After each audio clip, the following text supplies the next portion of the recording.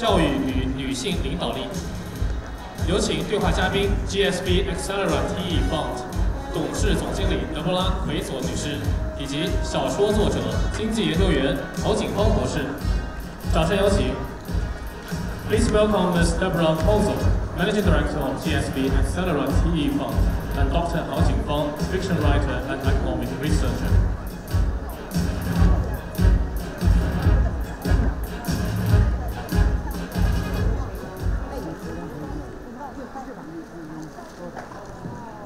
Good afternoon. Delighted to be here, and it is my absolute privilege to be interviewing Hao Jingfang, who is an absolute rock star by every possible definition.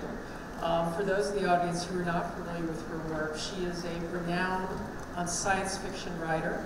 She's an economist, an academic, and a mother. She juggles many balls, as far as I can tell. And in particular, I was taken by Jingfang after reading her Folding Beijing, which is a Hugo Award-winning science fiction prize, a short novel. She was the first Chinese woman to win the Hugo Prize, which is really it's an extraordinary book if you've not read it. And that's kind of where I wanted to start. It's interesting. It's a science fiction story, but really the base of the science fiction story is a thesis about educational inequality. And so I'd love to hear how you developed your passion around the issue of educational inequality and what it's so interesting to have interwoven that into a science fiction writing. So I just would love for you to kind of reflect on how you got there and then perhaps a little bit about how we're doing as a world and perhaps as a country in China and elsewhere addressing the issues of educational inequality. Yes, as you know, I was an economic researcher. I used to work in China Development Research Foundation, and we did projects to study the education, inequality in education in China. We did projects for the poor children in the mountain areas, as well as those children of migrant workers in big cities. So while during these researches and the projects, I found that the inequality of children in different parts of China is the problem is quite severe. So at that time, when I wrote this story 5 years ago, I really worried about these issues, about education, about inequality among different people. At that time, I predict the possibility that machines will replace human. However, at that time, I did not expect that possibility come so quickly. Yeah, I suspect that will be a possible future, but it might be several decades later. But now, when we did our research last year, when we went to those factories, we really already see those things that machines have already replaced a lot of workers. In those factories in Chinese Guangdong and Zhejiang provinces, we see the automatic machines, the whole workshop, no people in there. So it will, the science fiction possibility comes to us much quicker than we think about. Oh, and also artificial intelligence has already get into our process of a lot of office works. So even the white-collar workers might be replaced by artificial intelligence. Then it gives us a real big challenge these days that we really face the problem of a lot of people being replaced by the technology. And then it will just let the inequality educational problem be more and more severe. So I think that this challenge is a big obstacle that all the countries are facing now. We have to deal with this question, or otherwise the society will be torn apart. And yeah, so it's a big problem now. Yes. Well, a number of the attendees here are entrepreneurs who've started education technology businesses, and I think part of the thesis with applying technology to education is to be able to deliver education to places that have not historically been able to access great education.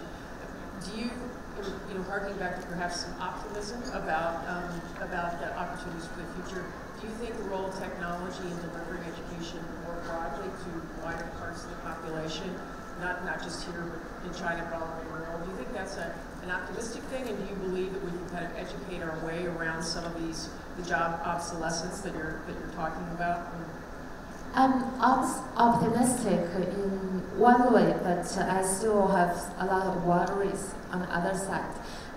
I'm optimistic because I really see a lot of positive progresses these years.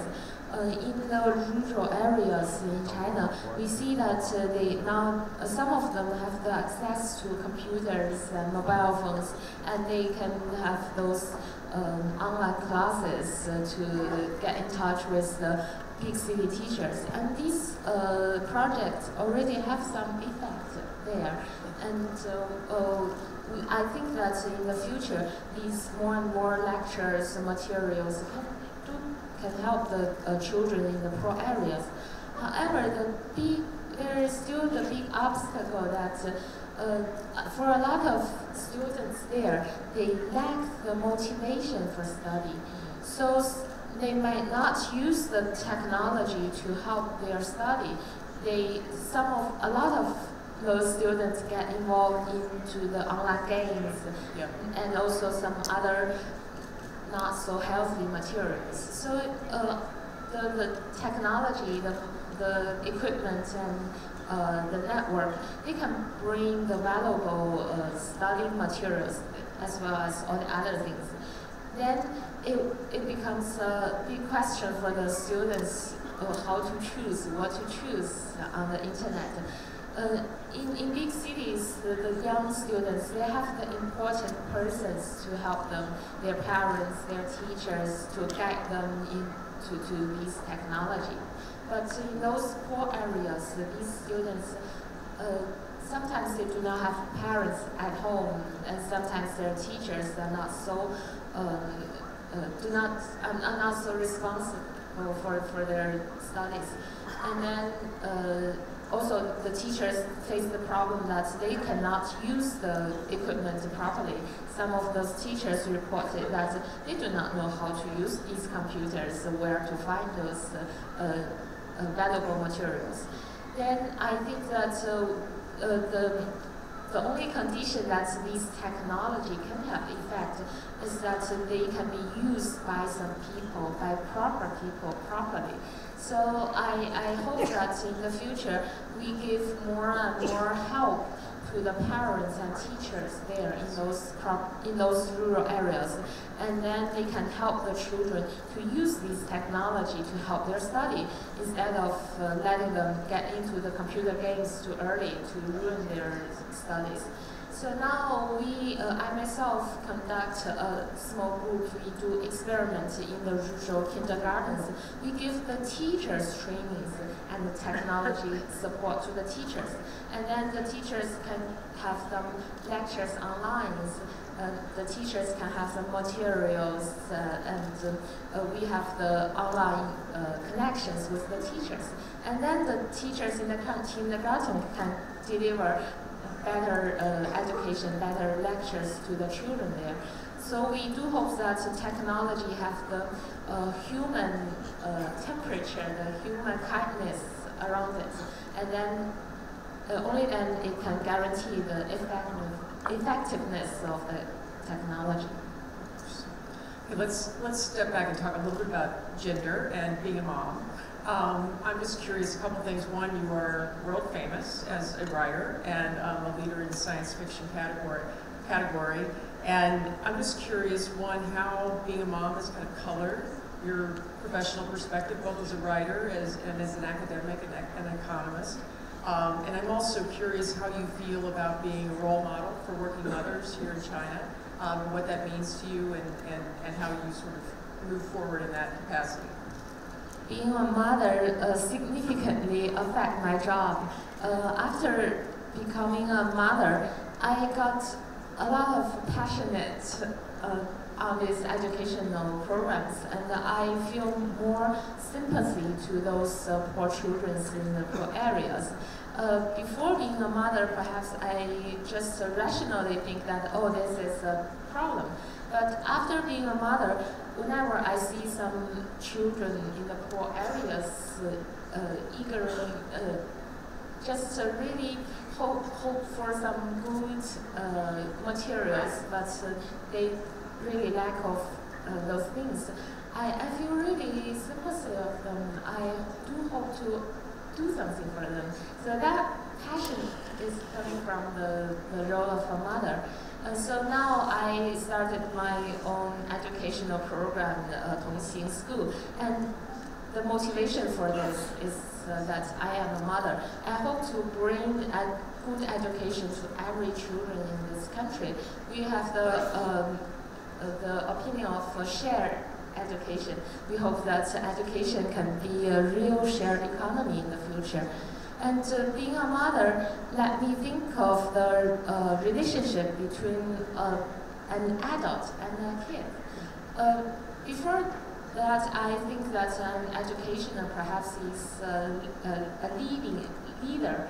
We lead the children to the future. But now I think that an adult is more like a companion for the kids. I do not push my children. I do not lead my children. I just stand by her and him, and I just watch them. I help them. I give them support, but they lead their own lives. So I'm not very anxious of education of my own kids. I do believe that they can find their own way. I just need to stand there and accompany them for their life. So, and then I think that being a mother, I need to have my own proper life. I need to pursue my own dream instead of theirs. So I still doing my works. I'm quite busy, and I have my own lives. And I think that from my life, they can know what they would like to pursue in the future.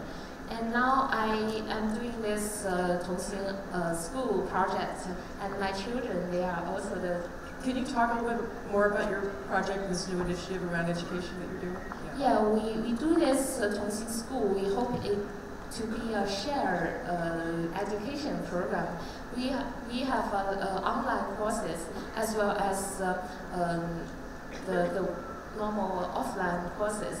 And these courses are commercial. We have money from the big city families, but we give free lectures and free programs for the children in the rural area. So we hope that this can be a balance.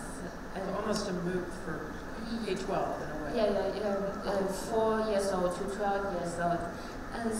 And then we hope that it's a social enterprise. The more we get our commercial programs, the more we can deliver to the poor children in the rural areas. And now we give general education to children, mostly science and humanity and art and other things that are not taught in the primary school in China. In China, most schools are still focusing on Chinese, English, and math. But for the young kids, especially the kids in the poor families, they do not have access to the good resources of science and art and history and all these other things. But we think that the knowledge in these fields are very important for the future when they grow up. So we give quite free lectures to the poor children on this, and also give normal lectures to the other kids. We hope to just broaden their perspective to the future, and also to gain creativity in the future. Well, that's interesting, because it's interesting with your background. Obviously, on the one hand, you're very technical, right? You're an economist, you're an academic. At the same time, you're deeply creative. And in the United States, we have a big discussion going on around the importance of creative learning and concerns about the emphasis on coding and STEM classes being almost overemphasized at the expense of creativity, and what that could mean for children going forward if we're all completely balanced towards the STEM and coding kind of activities. What's your thought there in terms of that balance? I think that programming is important. However, we do not need to let the children to start that early, like 4 or 5 years old. Because I think that programming is a natural result after you have some basics, mathematics and science and other things. So I think for the children, the most important thing is to help them to promote their curiosity and their exploration of this world. The more they understand the basic principles of the world, the more creativity they can get in the future. And actually the most important thing is the habit of questioning. Yes. When you used to just question the world, why is it? Is it true? What's the fact? And when you have this kind of capability, you will be creative in all your life because you have a lot of questions in the world, and every question can direct into a new event, new invention, or new discovery. So in our educational program, we just let the children to help them to ask good questions and to reasoning, to think of this world, and to reason, to just develop some good thinking method. And I think that if you have this kind of thinking habit, and you keep that habit into the adult, and then you can just create more and more things. Because all the creative discoveries and inventions are just the fruit of some deep questioning and exploration of the world. So I think that when the young children, they get the trainings in mathematics, in science, and in the arts, creative art, and then after that they have some skillful trainings in programming and more technical things will be a natural result. I don't think that they should start from 3 or 4 years old. That's too early. Good.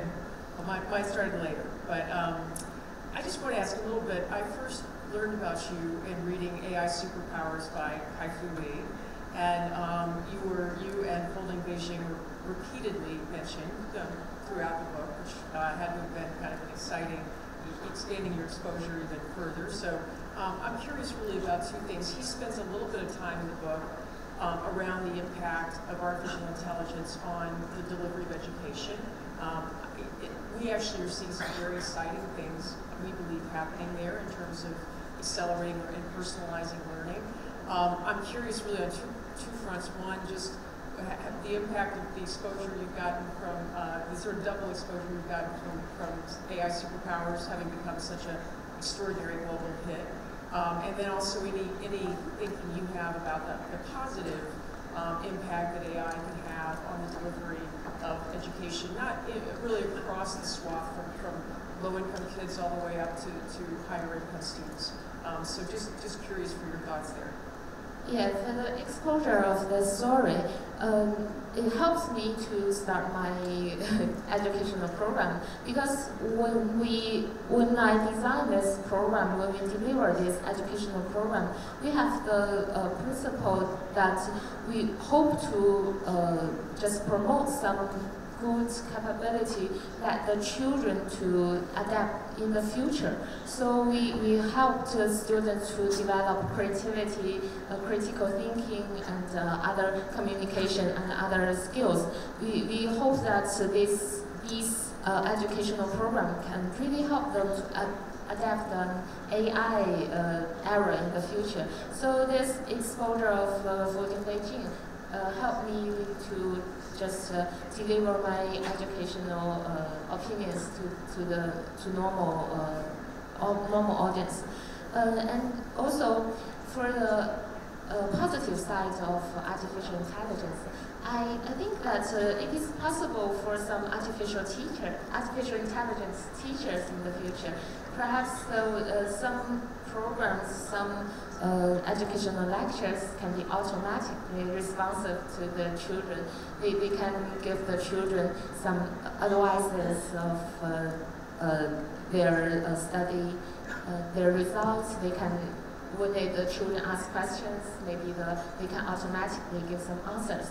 If that kind of personalized study can be realized, then for some poor children in the rural areas where the good teachers are lacking, then the students might get advices and can study from artificial intelligence teacher.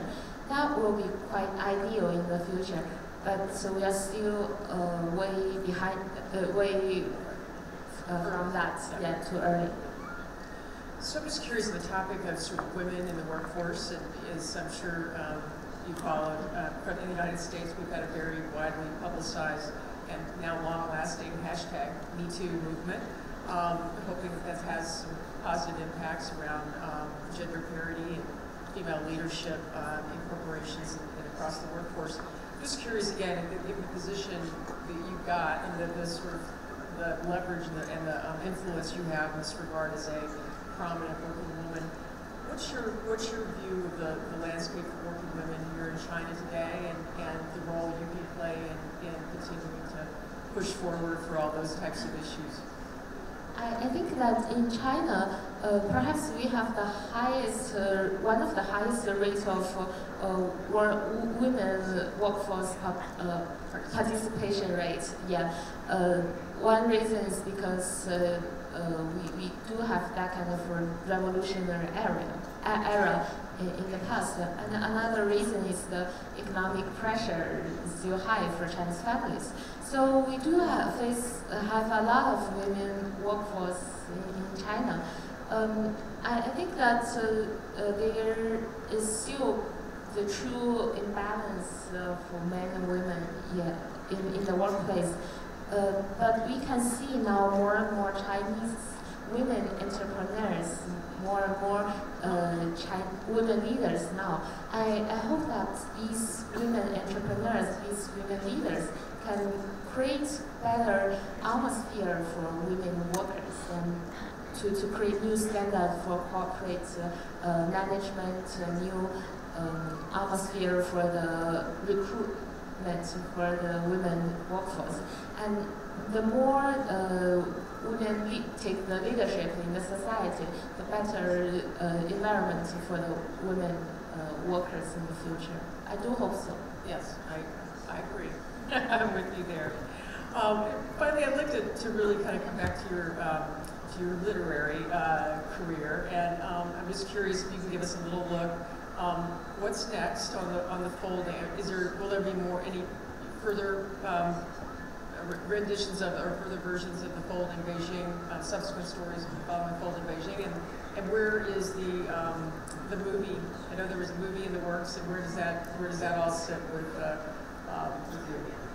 Yes, the movie is still being adapted now. I signed it to a director called Josh Kim, and he's still adapting the script now. I hope that it can get into the next stage in the next year, but I'm not sure about this. Have you been part of that? Have you been active or something like that? I gave him some advices and I read his script. He's really a nice director and he did a lot of preparing works. I trust him. Good. Yeah, a lot. And also, I myself might participate in a TV series, online series. Yeah, it's a program, and in that series, I also deliver another story based on the setting of Folding Beijing. That is a completely new story. We call that project the Dust of Future. We hope to make a series of stories online. But that project is also quite in the early stage. But I will give my new story on this. But I'm not writing the Folding Beijing novel now. I'm working on something else. I'm writing on another new long novel now. So is that, give me a little context on how you arrived at science, because you began writing very young. I mean, you were a teenager when you first published. You were first widely published. When I was in the middle school, I tried to write some stories, but it's only like a classroom attempt, not very serious, and I did not try to publish them. It just get around my friends. I first published my full-length novel was when I was in my senior year in university. So that was 2006. It's 12 years now. And has science fiction always been kind of what you wanted to focus on, and how did you arrive at that genre as kind of what your voice was? Will you stay there, or is your next novel going to be outside of the science fiction category? Actually, I've already written something out of the science fiction genre. I wrote a full-length novel called Born in 1984. That was a realistic novel focusing on the reform and opening up process in China and the growth of young adults. So, and also I've written some realistic short stories already. But I like the genre of science fiction because it gives you imagination space. It lets you to just, you can change the world, you can change the things in the society, you can make comedies and to just let the world upside down, and so you can have a lot of freedom. That's the fascinating part of science fiction. But I also enjoy writing some realistic stories to just reflect the reality around me. That's great. So is the novel you're working on now, will that be science fiction or reading? It's science fiction. It happen in the future when the war, when there's wartime in the future. So. Oh no. Yeah. We're going back to not being optimistic. That's good.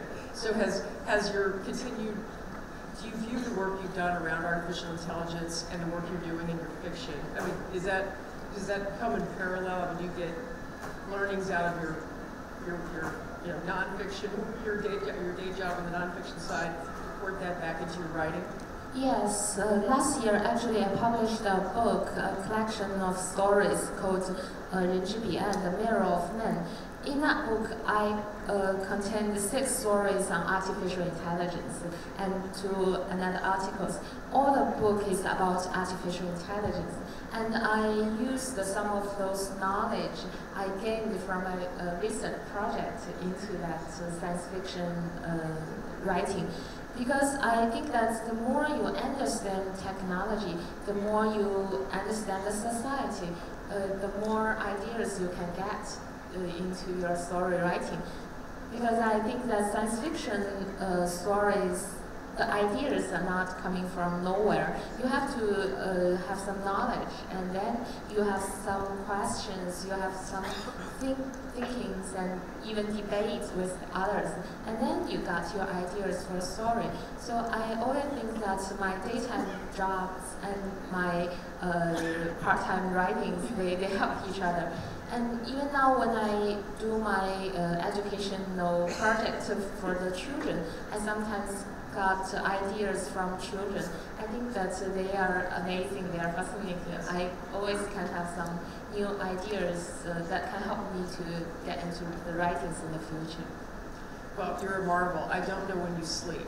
Right, yeah, I sleep quite less. So you do not sleep much, as far as I've been able to read. You apparently write from 5 in the morning to 7 in the morning, and so you get by on very little sleep. Yeah, that's true. That's your trick. Well, I want to thank you. This has been fantastic. You are remarkable, and I had to work hard to get Folding Beijing in English. So I hope all of your stories are easily available in English for everyone to enjoy, because the translations are spectacular. Yeah. Thank you so much.